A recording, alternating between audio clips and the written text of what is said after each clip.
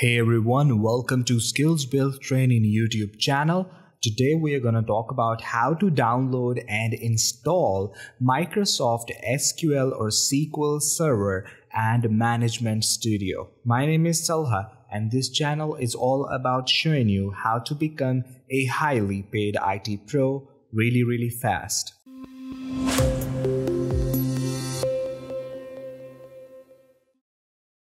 SQL is a database system which allows us to store databases and tables. But if you want to write SQL statements to retrieve, store, edit, or manipulate the data in the database, you have to use the SQL Server Management Studio or other third-party tools. In this video, I will show you how to download and install the Microsoft SQL Server 2019, which is the latest stable release of Microsoft SQL Server and Management Studio. Let's get started. Go to your favorite browser and write Microsoft SQL Server 2019 in your search bar and then hit enter.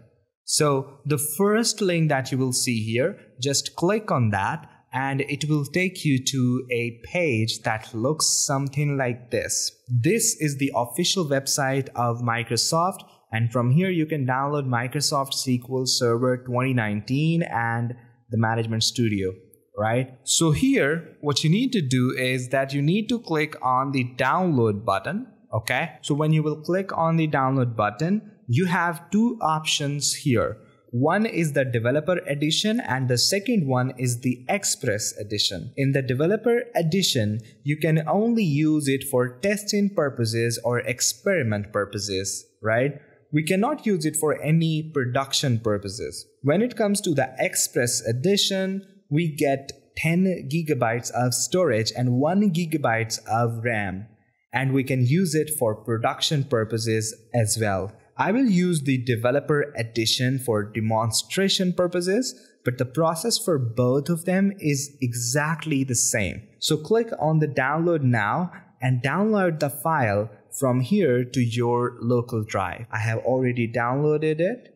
Now open your downloaded file where you have downloaded it and now double click on it. And now when I will click on yes, the installation process will begin. Here you will see three options. The first one is basic, the second one is custom, and the last one is download media. So in the download media, you can basically just download the setup files and you can install them later on some machine that you want to. Let's talk about basic and custom. In basic, we get all the necessary things which we need to start working with the Microsoft SQL Server.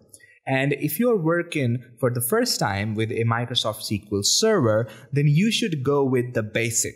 In custom, you can choose the different options, which means you can install the thing which you want to install. I will click on basic and the license agreement page will appear. Click on accept and now it will ask for the installation location, means where it would be installed. So you can browse your files and folders and give a specific location where you want to install. I would like to install it here. Now you can see that the installation process has begun.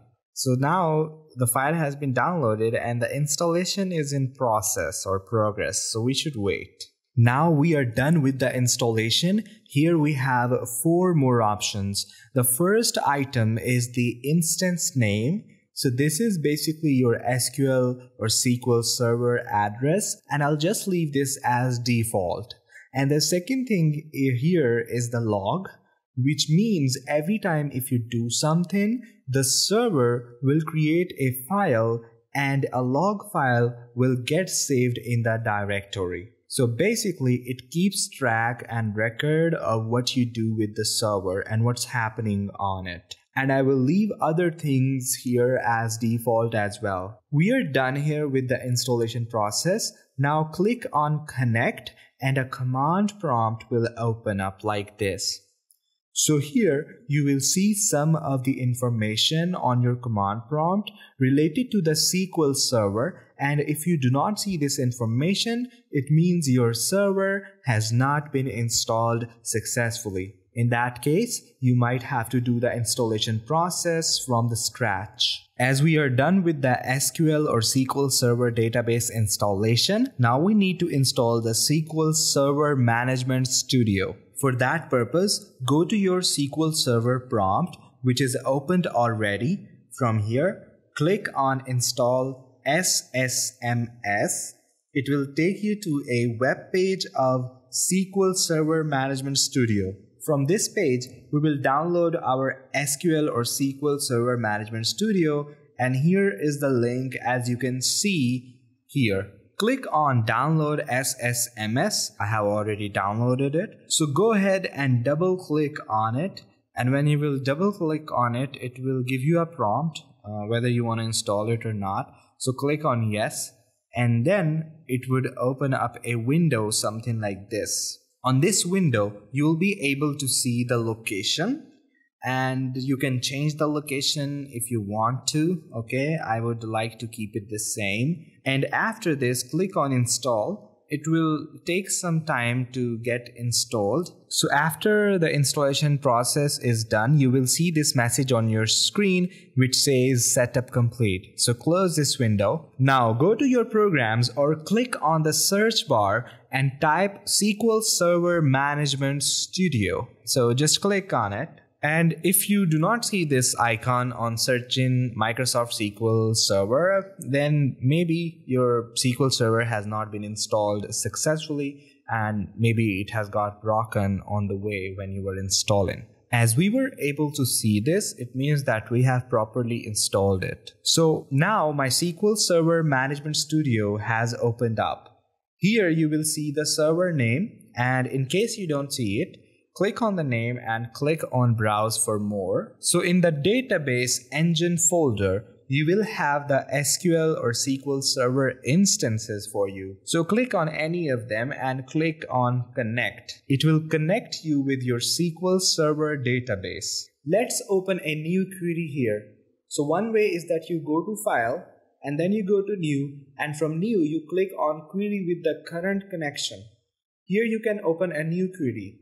A page, or you can say a window, will open here like this. There is another way to open up this query window, and that is basically you go here and click on New Query, and you will see a query window here. So if I write here select, and then if I write here at, and then I write here server name, okay, double at sign and then server name, and now if I try to execute it, you can see that it will show you your server name. It has given us our server name, which means that we are connected with the server, and our management studio and server both are working absolutely fine. So now let me show you that how you can create a database in your SQL Management Studio. So for that purpose, we have to write a query. So let's open a new query, and in order to create a database, we will write create database and then the name of the database, which could be cars. Okay, so if I write here cars, it would create a database named as cars. So I have to run it. Okay, I click on execute, and now you can see that our database has been created successfully. As our database has been created, now we will use this database. And in order to use this database, we can use this command. So I'll just write here use, and then I would write here the name of the database, which in our case is cars essentially.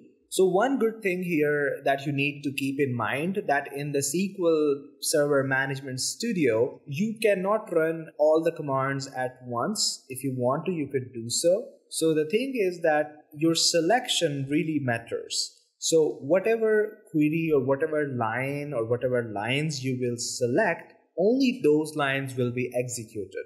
Okay, so for example, now you can see that I have selected use cars, okay, which is a database that we're trying to use, and we want to execute only this line. So what we would do, we'd select it like this. Here you can see that in blue it has been selected, and now if I would execute, only this line will be executed. So here you can see that now we have our database name here that we are using. The first database that you would create, it would be a master database, and here you can see that now here we also have a database named as cars, right? So we are using our newly created database. So now let's go ahead and let's try to create a table in our database. So we have a cars database. So what we're going to do is that we're going to create a table here named as cars info. So for that we will write here create table, and then I would write the name of the table. I could give it like car info. And once I have done it, I'll put parentheses here. So first of all, in here I can define different fields. So what is the related fields to the car? So first is like car ID maybe, right? Which is a unique ID. So I will call it ID, or I can also call it CID, which means car ID. And the thing is that here I have integer, right? So integer means that the data type of the data field is integer, which means that it cannot accept any other data type other than integer. So I also need to make it a primary key because of course ID is unique, model name could be redundant, other things could be redundant, but the ID is going to be unique. So we also need to define a primary key. The primary key is basically a unique value which never repeats, okay, which is not redundant. And using the primary key, you can access any of the value inside the database. Now, the second field that we're going to define is the car name, okay? So let's say here I can write here C underscore name, and then I need to define the data type, which is essentially varchar, and I give it a length of 20. So the length of the car name cannot exceed 20 characters, right? So then put a comma, come to the next line. Now let's define another field. Let's call it car model or C model, okay? So yeah, once we have that, then of course it's also going to have a data type. And the fourth value, we can say price, okay? So once we have price here, and of course the price is going to be in float, okay? So instead of integer, I'll write here float, and we are all done here, okay? So now we have basically written the structure of table successfully, and now we need to execute it, the code, and then the table will be created in our database. So we'll select it, we'll click on execute. So now let's go ahead and let's see if our table has been created successfully. So I'll just simply write here select steric from, and then I'll write here the table name, which is essentially car info, okay? So now I'll select it, I will execute it, and here you can see that I could see the table fields, but I see no data here. And the reason is that because I have not added any data, I just have created a table with fields. So let's go ahead and let's try to add some of the data. So in order to add the data, you have to write a query here. You can write here insert into, and then you can write here the table name, which is essentially car info. And then once you write here car info, which is the table name, then you're going to write here values, okay? So you type in here values, okay, outside of the parentheses, and then inside of the parentheses, you're gonna give values in this sequence. So the ID is integer, so let's say 1, comma, and then we give the name, which could be like BMW or something like that. And then we can give the model, which could be E series or like L series or something like that. And then we can give here the car price, which could be 150,000 or something like that. Okay. Once we have done that, after that, we just go ahead and we run this query, and this kind of data would be inserted into our table. And here you can see that it was successful. So now let's go ahead and let's see if we have that in our table. And here you can see that now we have added the data into our table successfully. The ID is 1, the car name is BMW, the car model is like E series don't quote me on that, it's just random. Okay, I'm not sure if BMW has E-Series or not. And then we have this car price, which is 150,000. Okay, so now let's quickly copy this command or copy this line, and let's quickly add 2-3 more values into this table.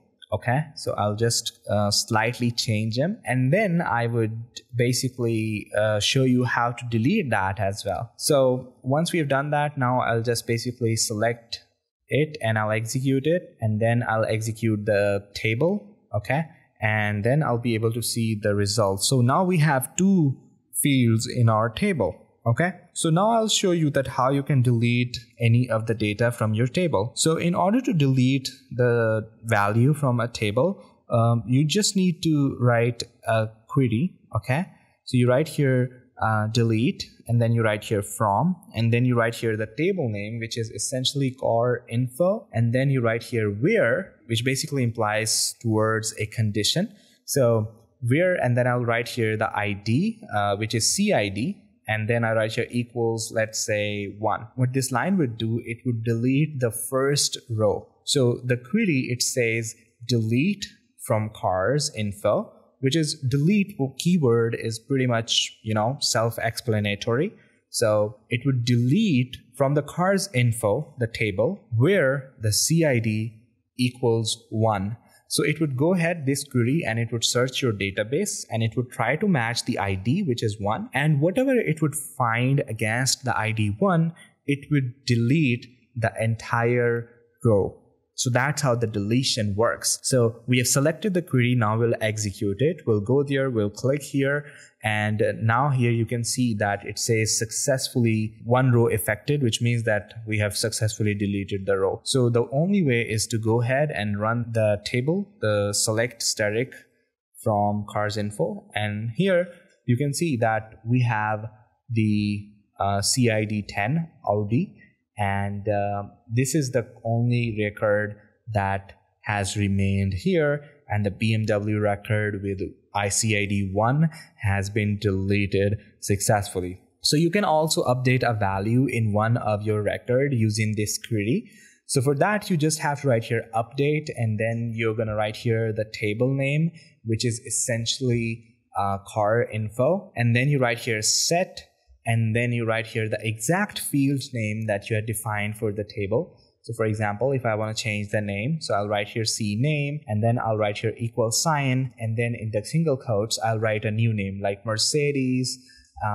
And once I write here Mercedes, and it is going to replace the Audi, right? So we're going to write here where, of course, because we have a condition here. And the only thing unique here is the CID. So we identify the record with the ID. So we write here CID equals 10. So now what this query would do, that it would go ahead, update cars info. Cars info is the table, it identifies it, and then it goes to set CNAME. It identifies the field, which is CNAME essentially there, and it set that specific field to Mercedes. But first, it finds the ID. So where CID equals 10, it goes into the table, okay, which is cars info, and it looks for the CID 10. And once it finds it, then it sets the value of the CNAME to Mercedes from Audi. So now we are all done. So let's just go ahead and let's run this query. And now 1 row affected. Go ahead and let's see, run the table query. We execute it, and here you can see that the record has been successfully updated from Audi to Mercedes. So this is how you install the Microsoft SQL Server, and this is how you create a database in it.